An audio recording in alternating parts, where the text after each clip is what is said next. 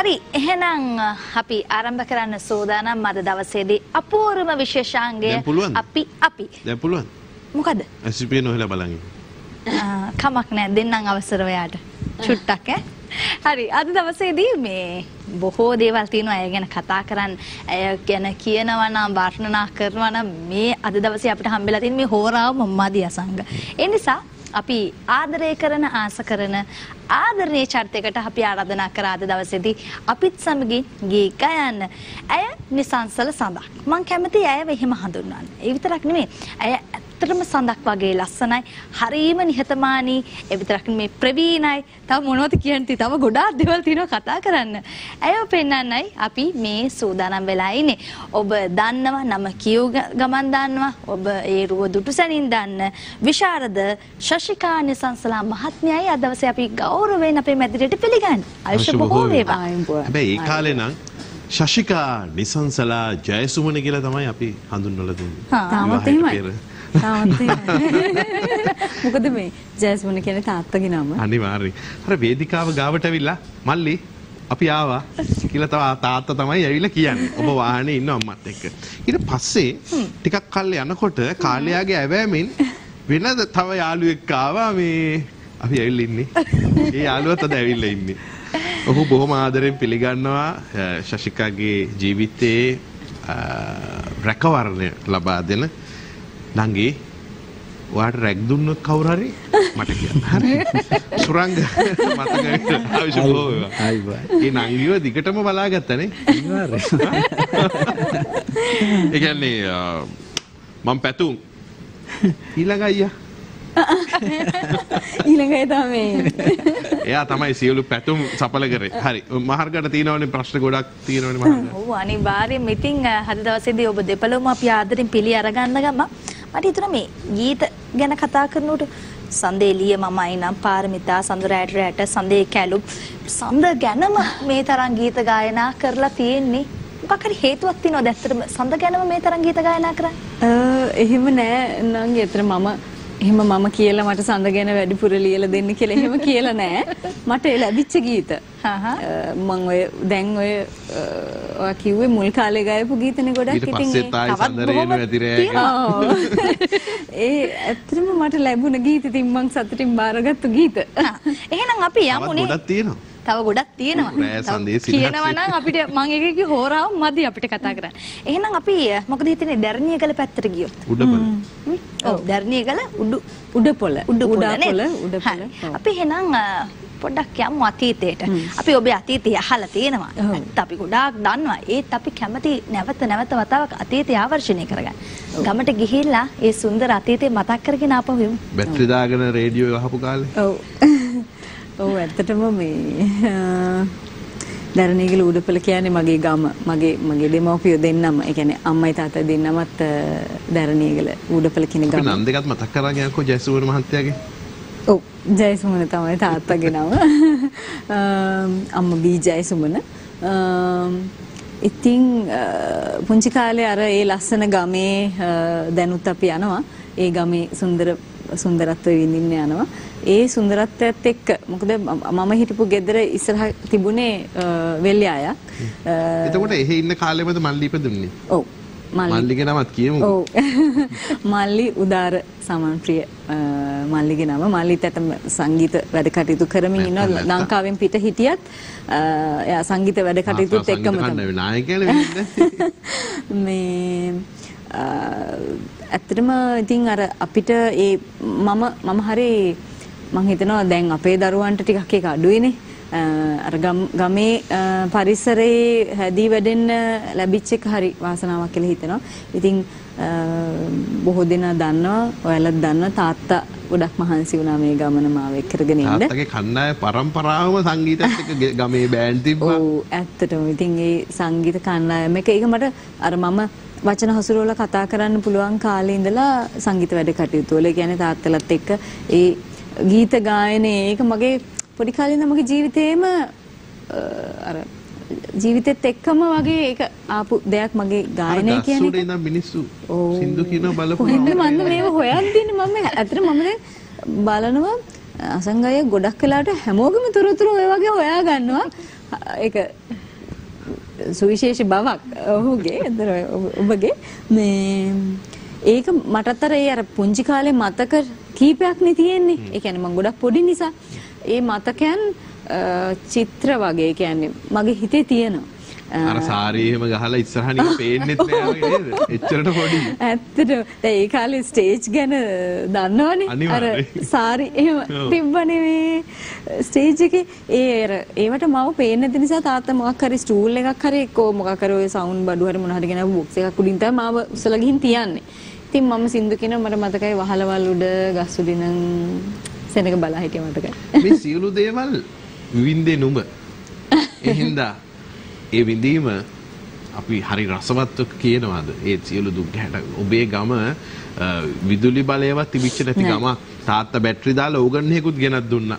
Battery බැස්සට පස්සේ ආයෙ තාත්තා බැටරි දාලා දෙනවා. රේඩියෝ එකට බැටරි දාලා දෙනවා. මෙහෙම සංගීතයට යොමු වෙච්ච ඒ විඳීම හරිම ආදරණීයයි. අපි කොච්චර ආදරෙන් ආසාවෙන් මේ ලියුම් වල මේ ගීත ලියලා ඇද්ද? ඒ වගේම අද කාලෙත් ලියුවේ නැති වුණාට මැසේජ් එකකින් හරි මේ ගීතවල තියෙන රසය අපි කොයිතරම්නම් ආදරෙන් අපේ ආදරණීයන් වෙත බෙදලා ඇද්ද? ඒ තරම් ගීතවල උරුමකාරයක් තමයි ඔබ අද දවසේ මේ විදිහට අපිත් එක්ක hina වෙලා නිහතමානීව ගනුදෙනු කරනකොට මට හිතන දෙයක් තමයි ඇත්තටම ඔබ වගේ ඔබ මේ විදිහට අසුන් අරන් හිටියාට ඔබ කොයිතරම්නම් ආදරණීය චරිතයක්ද ඔබේ තියෙන අවිසාවෙල්ලෙන් පොඩ්ඩක් යන්න රත්නපුර පැත්ත. හරි අපි හිමත් යන්න අවශ්‍යයිනේ. සීවලි මේ විද්‍යාලයට ගියේ. ඉතින් මල්ලි ඔබයි ඒ පුංචි කාලේ ගැන පොඩ්ඩක් කියන්නකෝ. මල්ලි මමයි දෙන්නම ශිෂ්‍යත්වයේ පාස් වෙලා තමයි රත්නපුර සීවලි විද්‍යාලයට එන්නේ. ඊට පස්සේ ඉතින් A levels වලින් පස්සේ ඉතින් කැලණිය විශ්වවිද්‍යාලයට 2000 නේ? ඔව් 2000 කැලණිය විශ්වවිද්‍යාලයට එනවා. විද්‍යාංශයෙන් තමයි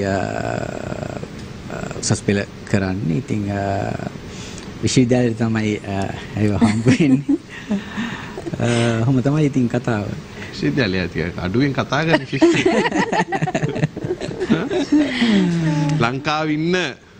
ලංකාවේ ඉන්න හොඳම රාත්‍රී කාලේ රියදුරන්ගෙන් එක්කෙනෙක්. නයිට් රයිඩර් කෙනෙක්.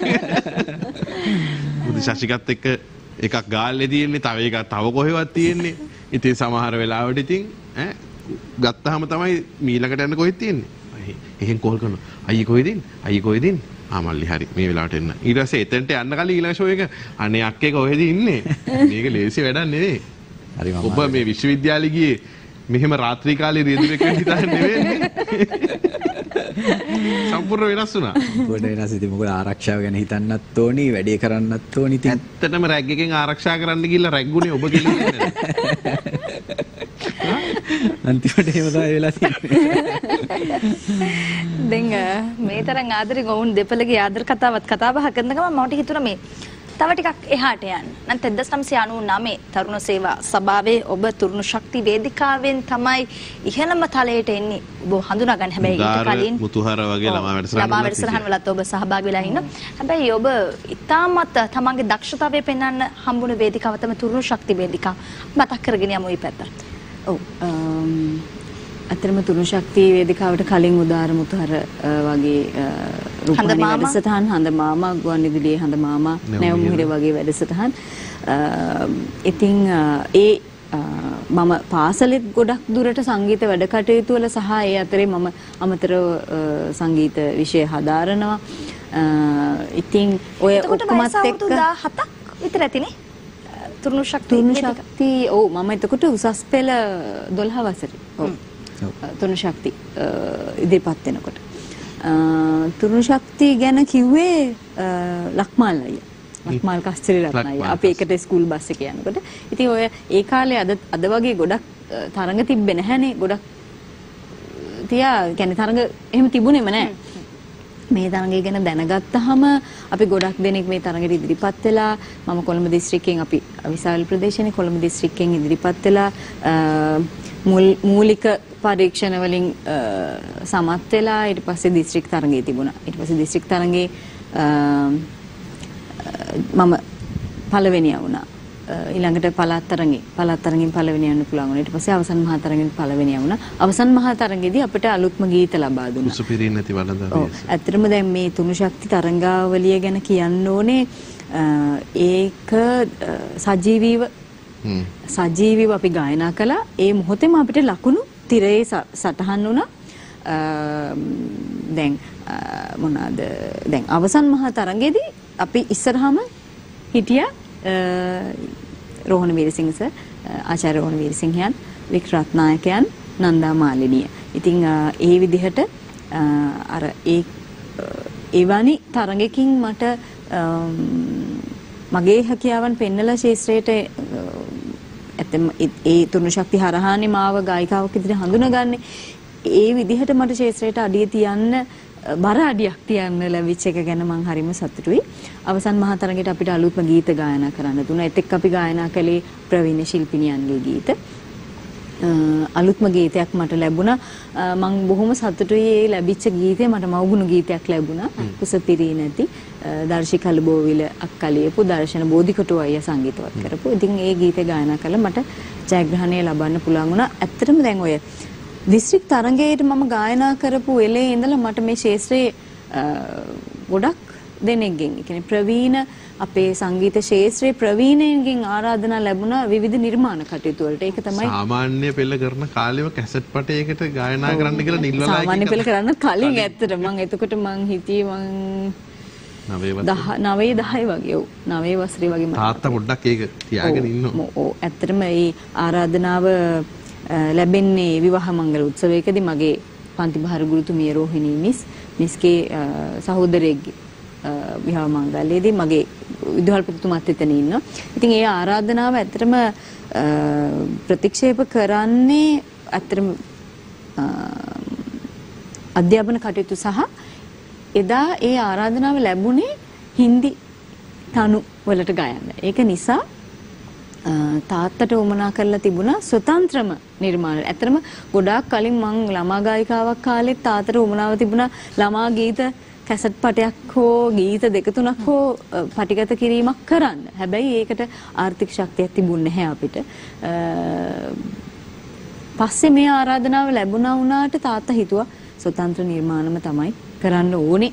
හැබැයි ඒ ආයතනයත් එක්කම තමයි තව බොහෝ ආයතන වලින් ආරාධනා ලැබුණා. කතා කරේ අපිට ඒගොල්ලෝ. ඔව්. ඇත්තට මේක තාත්තා තමයි තීරණය කළේ. මොකද තුන්ව ශක්ති ජයග්‍රහණයෙන් පස්සේ බොහෝ ආයතන වලින් ආරාධනා ලැබුණා. දැන් අපි මුලින්ම ආරාධනා කරේ නිල්වල ආයතනෙන් නිසා අපි එයාලට පොරොන්දුවක් දීලා තිබුණා. පොරොන්දුවක් කියන්නේ තාත්තා කියලා තිබුණා අපි කරනවා නම් උගලත් එක කරන්නම් එහෙම කියලා ඒ විදිහටම කරා. දැන් අපි විතරක් මේ විදිහට ප්‍රශ්න අහනවා කතා කරනවා මේ දේවල් බෙදා හදා ගන්නකොට ඔබට ආදරය කරන ලොකු ප්‍රේක්ෂකාගාරයක් ඉන්නවා රසිකාගාරයක්. අපි එක කෙනෙකුට අවස්ථාව ලබා දෙනවා. ආයුබෝවන් ඔබට. හෙලෝ. ආයුබෝවන්. ඔබේ අදහස කියන්න ශශිකට. ඇත්තටම මම මේ පොළොන්නරුවේ ඔසුරංග. මේ සතිකගේ ගීතවලට තමයි ඉස්සරහම ගොඩාක් ආසයි. ගොඩාක් ආදරය කරන ගායිකාවක්. ඒ වගේම මේ දෙපළට ගොඩාක් මේ මොකක්ද නැයි කටයුතු සාර්ථක වෙන්න කියලා. ඒ ඇත්තටම සතිකගේ කැපිටි නම් මං ගාව තියා පොඩි කාර්යයක් එකතු කරුවා. බොහොම සන්තෝසයි සුරංග. සුරංගනේ සන්තෝසයි ඒක තමයි. බොහොම සතුටුයි නේද?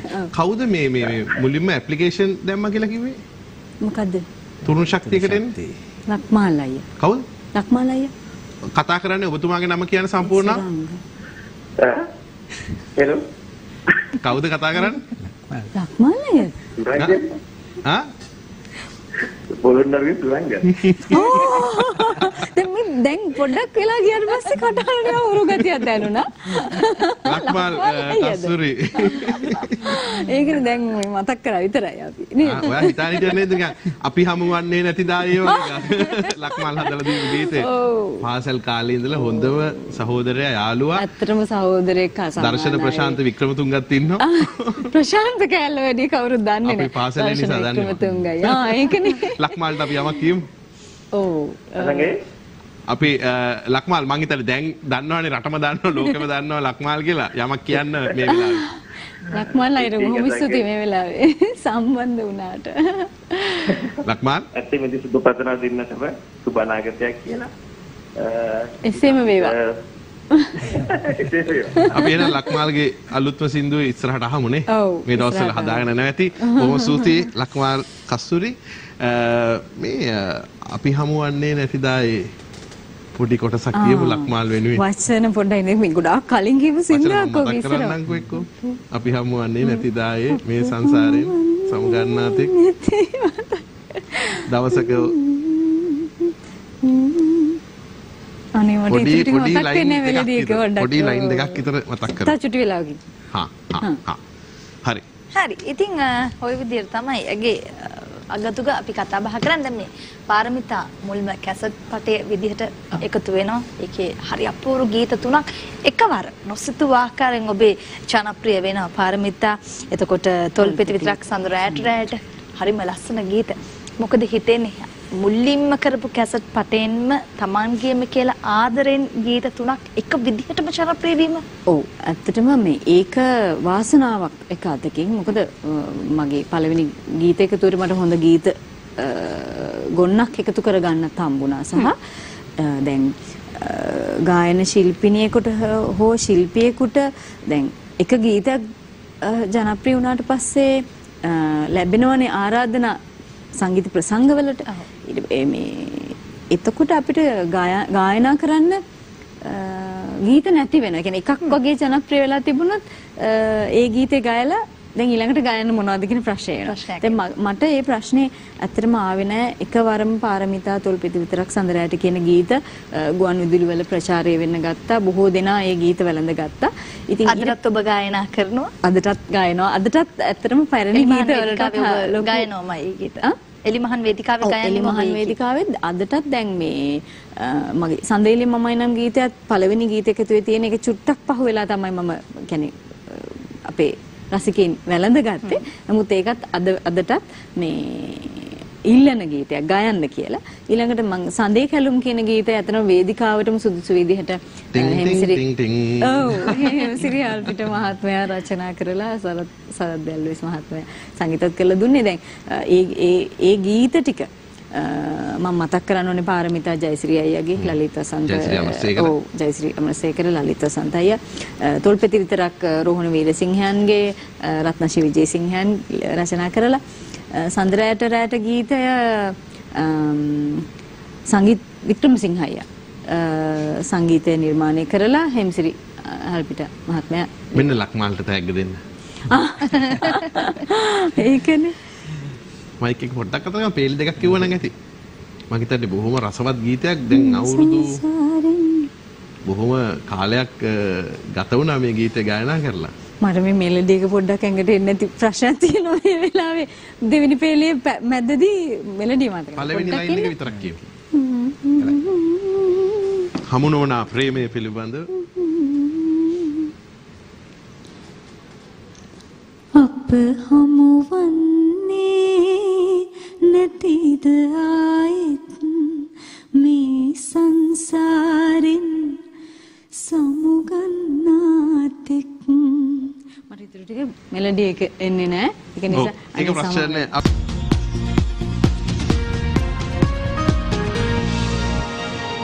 විරාමයකින් අනතුරු නැවත වතාවක් අපි සමකෙන් එකතු වෙන සූදානම්. මත දවසේ අපේ ලස්සනම ලස්සන මේ හෝරාව එකතු වෙලා ඉන්නේ විශාරද ශෂිකා නිසංසලා මහත්මිය සමගින් ඇගේ ආදරණීය සැමියා සුරංග.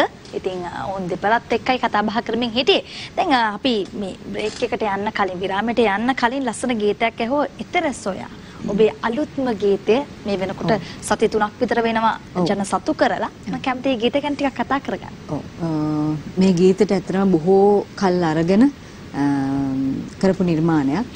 මට මේ ගීතේ ලැබිලත් මම හිතනවා අවුරුද්දකට වැඩි. අවුරුදු දෙකකටත් වැඩිද මන්ද. ඒ තරම් කාලයක් අපි මේ ගීතේ මට ලැබිලා. මුලින්ම මේ ගැන ඇත්තටම මට පොඩි ඉඟියක් දුන්නේ සාදර බණ්ඩාර සශිකා දෙනවා මෙන්න මෙහෙම සින්දුවක් කියලා කිව්වා. සාදර තමයි ලිව්වේ. සරිත ඉදිරිසිංහ තමයි සංගීත නිර්මාණය කරේ. සංගීත නිර්මාණය කරද්දිත් සරිතත් මේ තනුව කරලා ඉවර වෙලා සංගීත නිර්මාණ දැන් අපි සංගීත සංයෝජනය ගත්තොත් බොහෝ වෙනස්කම් කාලයක් තිස්සේ කරා. ඉතින් මට මේ ලැබිච්ච ගීතයක මම ගොඩක් සතුටු වුණා. මොකද වෙනස් ආකාරයක ගීතයක් පොඩි අර්ථය පැත්තෙන් ගත්තත් ගැඹුරක් තියෙනවා. අහන කෙනෙකුට හිතන්න දෙයක් තියෙනවා. ඉතින් ඊට පස්සේ මේ ගීතය කරමු කියලා අපි එකඟ වුණා. ලස්සන රූප රචනාවක් තියෙනවා. චාරුක දුෂ්‍යන්ත මල්ලි තමයි රූප රචනාව කරේ. අතරම උපේක්ෂා සර්ණමාලටත් ස්තුති කරන්න ඕනේ. ඇය ඒ චරිතය, ගීතයේ චරිතය ඊටාම සාර්ථකව රංගපානවා. ඉතින් මේ බොහෝ දෙනෙක්ගේ මහන්සිය මේ ඇතුලේ තියෙනවා. අපි බොහෝ කාලයක් තිස්සේ මේ අර නිකන් අත්හදා බැලීමක් වගේ පරිශනාත්මක වැඩක් තමයි කරේ. ඉතින් ඒක සාර්ථක වෙලා තියෙනවා. මොකද මේක රසිකයින් අතට පත් කරපු පොඩි කාලෙකින්ම බොහෝ දෙනෙක් මේක මම හිතන්නේ මේ වෙනකොට ලක්ෂ 5කට ආසන්න ප්‍රමාණයක් මේක රස විඳලා තියෙනවා. ඔව්. 5කට ආසන්න ප්‍රමාණයක් මේක අතන මට ප්‍රතිචාරයක් දක්වනවා මේ ගීතයට. බොහෝ දෙනෙක් විවිධ ප්‍රතිචාර. සමහරු අහනවා මේ මොකද්ද මේ ගීතේ තියෙන්නේ හරිය එහෙම කියලා. ඉතින් මම හිතනවා සාර්ථක නිර්මාණයක් කරන්න කරාට පස්සේ ඒ නිර්මාණ කරවන්න තියෙන සතුට තෘප්තිය කියන එක ඒක මේ දවස්වල විඳමින් ඉන්නවා. ඉතින් එහෙම තමයි. සහ මම කියන්න ඕනේ දැන් රූප රචනාවකුත් එක්ක නිකුත් කරපු ගීතත් එක්ක බලනකොට දැන් මම වින්දෙනුමයි තමයි අන්තිමට කරේ. හරියටම අවුරුදු 3කට පස්සේ තමයි මේ ගීතය නිකුත් කරේ. ඒ අතරතුරේ මතක් නොකලාට මතක් වෙනවා නිකුත් කරත් ඒකට රූප රචනාවක් කරන්න අවස්ථාවක් උදා වුණේ නැහැ සහ ඕන් නැහැ කියලා හිතුණා. ඒ තරම් ඒක ඉක්මනින් බොහෝ දෙනා ආස වුණ ගීතයක් සහ ඉතින් ඒක නිසා කාලයකට පස්සේ ඊළඟ ගීතයත් එහෙමයි. දැන් මම දැන් රූප රචනා එක්ක ගීත රසිකින් අතට පත් කරේ ඒ කාලයක් අරගෙන කියන්නේ අවුරුද්දට එක ගීතයක් වගේ තමයි නිකුත් කරේ. පළවෙනි රූප රචනාව නිසංසල සඳක්ද සඳරුවන් කරපු ඒ දවස්වල. ඔව් සඳරුවන් අය තමයි අතරම පළවෙනි ගීත එකතුවේ නිසංසල සඳක් නෙමෙයි. ඊට කලින් පළවෙනි ගීත එකතුවේ තොල්පෙතේ විතරක් ගීතයයි පාරමිතා ගීතය. ඒ ගීත දෙක පාරමිතා තොල්පෙති ගීත දෙක තමයි මුලින්ම සඳරුවන් අයියා කරේ. ඊට කලින් මන් තුන්ඩු ශක්තිය අවසන් වුණ ගමම මේ අපේ රවින්ද්‍ර මුණසිංහ අයත් එකක් කරා. ඒක හැබැයි ගොඩාක් ජනතාව අතර කියන්නේ මගේ ඒකෙත් මගේ සමන්ත පෙරේරා සංගීතවත් කරපු එකක්, නිලාරාය ලියපු එකක්. ඒකෙත් මගේ ජීවිත කතාව වගේ තියෙනවා ඒ රූප රචනාවේ. ඒක තමයි මුලින් කරේ. හැබැයි අර ජනතාව අතරට අපේ රසිකින් වැළඳගත්තේ අර පාරමිතා තොල්පෙති ගීතය. ඊට පස්සේ තමයි නිසංසල සඳක් ඒකත් සඳරුවන් අයියා කරේ. ඊට පස්සේ කරා සඳරුවන් අයියා ආය ආකාශයේ ගීතය. හොඳයි. අපි දැන් ඊළඟ ගීතයට යමුද? හයම්. ඔව් ඊළඟ ගීතය ගැන පොඩ්ඩක් මට කියන්නත් ඕනේ. අනිවාර්යෙන්. කියලාම ඒක රසිකින්න දුන්නොත් හොඳයි කියලා හිතනවා. මොකද දැන් අපි ලක්මල් අය ගැන කතා වුණා, දර්ශන අය ගැන කතා වුණා. දර්ශන වික්‍රමතුංග අය කියන්නේ මම පුංචි කාලේ ඉඳන් අවිස්සාවේල්ලේ ආනන්ද රාජපක්ෂ ගුරුතුමාගේ පන්තියේ ඉඳලා අපි යාළුවෝට වැඩි සහෝදර බැම්මක් තියෙන්නේ. ඉතින් දර්ශන අයගේ ඒ කාලේ අපි බොහෝ පාසල් කාලේ බොහෝ වැඩ කටයුතු කරා. අපි නිර්මාණ කරා, අපිම කියලා, අපිම රස වින්දා. දැන් ඒ වගේ අපි ගීත එකතු කරගෙන තිබිලා ඔය වගේ ගුවන්විදුලි මාධ්‍යයට දීලා ප්‍රචාරය වෙලක් තියෙනවා. ඊළඟට යවුණ සම්මානයකට මම කාලයාත්‍රාව කියන ගීතය ඉදිරිපත් කළා. මම සම්මාන ලැබලා තියෙනවා. ඉතින් ඒ විදිහට දර්ශන අයත් තුන්ු ශක්තිය අවසන් මහා තරඟේ තරුණ නිර්මාණයෙන් එකතු වුණා. ලිහිණියේ කියන ගීතයට කාංචනාක්ක ගායනා කරා. ඉතින් අපි එකටම තමයි මේ ශාස්ත්‍රයට අදී තියලා ඇත්තටම දර්ශන අයට රෝහණ වීරසිංහයන්ගේ ඒ වටපිටාව තියෙනවා. මොකද කලින්දු අයියාගේ ඔව් වැඩ කටයුතු කරලා එකට ඒ පාසල් ඔව් ඇත්තටම දැන් වෙනම රැකියාවක් කරාට වැඩිපුර සංගීතයේ සහ ඉදිරියට අපිටම අනන්‍ය වෙච්ච ගීතයක් තියෙනවානේ. ඒ කියන්නේ සරල ගීතයක් අපේ රටට. ඒ අනන්‍යතාවයේ ඉදිරියට රැගෙන යන අපේ කාලයේ සංගීත අධ්‍යක්ෂකවරයා කිව්වොත් හරි. මේ ගීතය මට මේ දැන් ගායන යන රාවණා ගීතය මට දුන්නේ මට ආරාධනා කරේ ගායනා කරන්න කියලා ආරාධනායක නායක සහ දර්ශන වික්‍රමතුංග අයියා.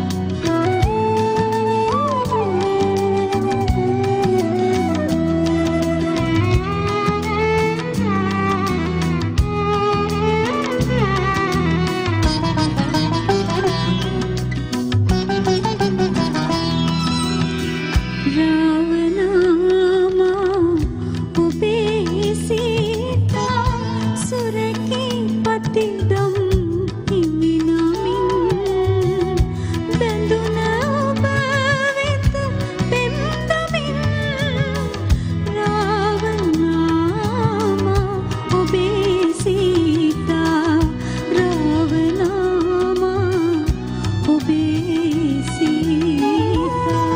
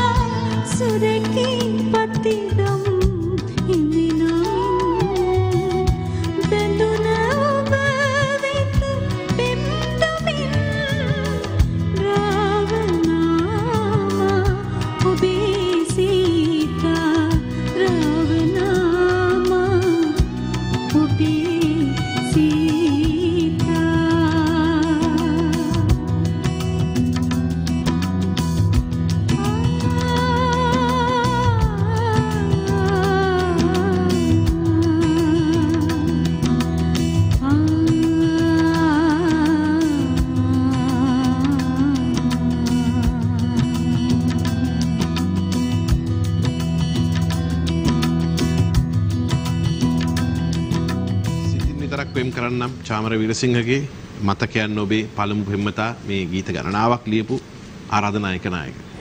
කොහොම ඈත ගම් පළාතක ඉඳලා ඇවිල්ලා කොළඹ අහසයට බොහෝ දේවල් කරපු කෙනෙක්. ඇත්තටම මේ ගීතය ටිකක් වෙනස් ආකාරයක. මේක වෙනස් ආකාරයක එකක් මම හිතන්නේ. මේක ශාස්ත්‍රීය පදනමක් සහිත ගීතයක්. මිශ්‍ර පීලු රාගයේ ආශ්‍රයෙන් තමයි නිර්මාණය වෙලා තියෙන එක. ඇත්තටම රස විඳින ඕනම කෙනෙකුට මේකේ ශාස්ත්‍රීය පදනමක් තියෙනවා කියලා තේරෙනවා. මමත් හරි ආසාවෙන් ගායනා කරන්න තෝරගත්ත. අනිත් එක දර්ශන අයියාගේ නිර්මාණ මම ගායපු මම ඇත්තටම මේ වෙනකොට 20ක් විතර ගායනා කරලා තියෙනවා දර්ශන අයියාගේ 20කට වැඩි මේ වෙනකොට. තව ගයන්නක් තියෙනවා ඉදිරියට. බොහෝම වෙනස් ආකාරයේ ගීත. හොඳයි. දැන් පළවෙනි දවසේ විශ්වවිද්‍යාලය ආපු අම්මයි තාත්තයි මලිතාව තාත්තා විතරයි දුක. තාත්තා විතරයි. නෑ හරි පළවෙනි දවස් තමයි නෑ. තාත්තත් එක්ක ආවේ. දෙවෙනි දවස්. දෙවෙනි දවස් තනියෙන් ආවේ. ඈ? තල්වැට ඔෆිස් එක. මගින් දැව්වේ අරේ මම නේද? ඔබතුනේ. තල්වැට තියෙනවනේ. ධර්මාලෝක ශාලාවට යන ඉතින් දැන් පළවෙනි දවසේ නම් අපි හරි දැන් මම කියලා හිතන්නකෝ පැතු. මම පැතු. නංගි මෙහෙ කිසි ප්‍රශ්නයක් නැහැ කියලා එක්කෙනා ගාවට යනවා. ඔයා මොකද කියන්නේ නංගිට? කියන්න බලන්න ඒ කිව්ව විදියට. අලුතෙන්ම කැම්පස් එකට මේ අලුත් බැජ් එකේ නංගි කෙනෙක්. දැන් කියන එකක් නෑ. ඒ කාලේ පෙච්චර කතා කරේ. හරි ඒ කිව්ව විදියට පොඩ්ඩක් කියන්නකෝ. ඉතින් අලුතෙන් ආපු අයට අපි ඉතින් කතා කරනවා. එතකොට ශිෂ්‍ය සංගම් වල ටිකක් සම්බන්ධ වෙලා හිටියා. ටිකක් ඉතින් කතා කරනවා. අපි මේගොල්ලන්වත් ඇදලා අරගෙන ඉතින් ඒකලටත් කතා කරා. මේ ගොල්ලෝ කිව්වට මේ තනි තනියෙන් එන්නේ ඕගොල්ලෝ ගාව නෑ තනි තනියෙන් නෙමෙයි කීප කෙනෙක්. ගොඩක් හිටියා. මගෙත් එක මගේ යාළුවා ගායෂිත් හිටියා. අර අයියා කවුද? ඒක ඇහුවේ ටිකක් පස්සේ. වෙලෙම නෙමෙයි. එතකොට ලැජ්ජා හිතුණාද ඔයාලට? මට මන් දන්නෙත් නෑ විතර මේ දවස්වල මේ එහෙම අඳුරන්නත් අමාරු එකපාරට විදිහ කැම්පස්ේ සාමාන්‍ය විදිහට ඇඳගෙන ටීවී බලලා නෑ ඒකයි තුනු ශක්ති බලලා නෑ ඒ දවස්වල ඉවරුණා විතරයි ඉතින් ඊට කතා කරා පස්සේ තමයි දන්නේ ඉතින් මෙයා කියලා මුලින් හිතන් ඉඳලා තියෙන්නේ පාරමිතා සින්දු ඇහිලා තිබිලා වෙන කෙනෙක් කවුද සින්දුව දන්නවා මෙයාගේ තමයි ඒක කියලා දන්නේ නෑ සින්දුව අහලා තියෙනවා ඉතින් ඇහෙනවනේ කවුද කියන්නේ කියලා දන්නේ නැහැ. දැනගත්තනම් කතා කරන්නත් බය වෙනවා. එහෙනම් අහලා අරගෙන කතා කරන්නේ.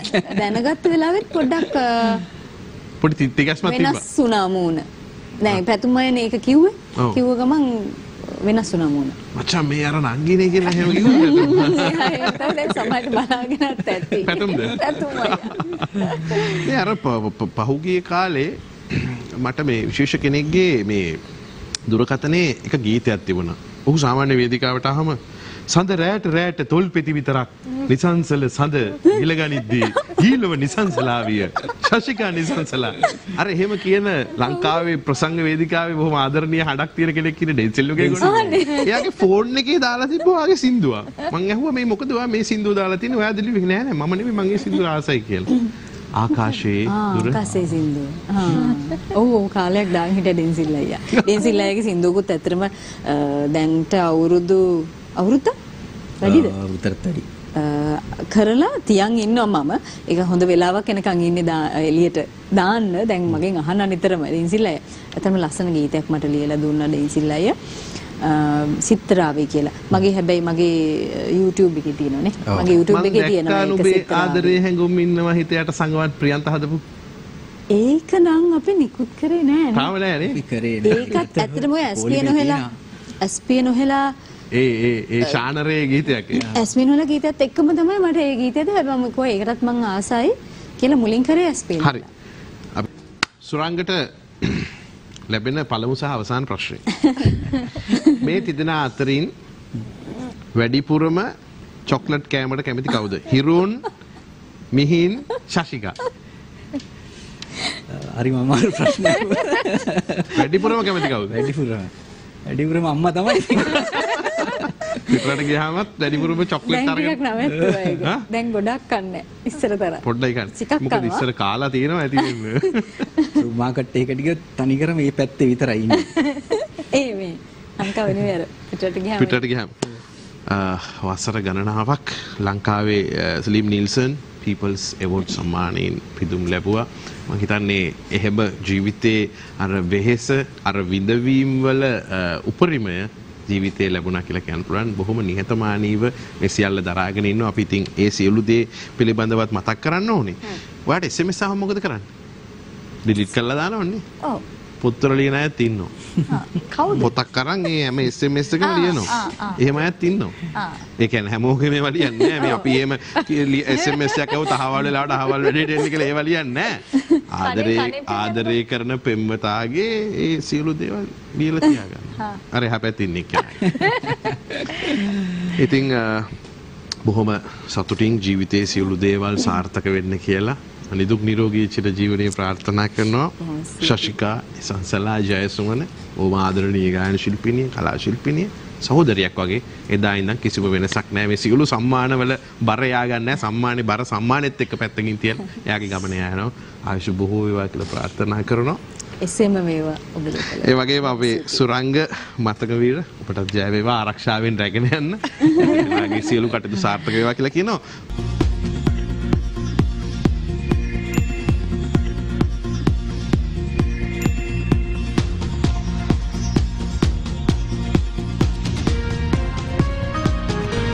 දිනපතා අලුත් වීඩියෝ සහ ප්‍රවෘත්ති නැරඹීමට ඉහත බටන් එක ක්ලික් කර සියත TV සබ්ස්ක්‍රයිබ් කරන්න.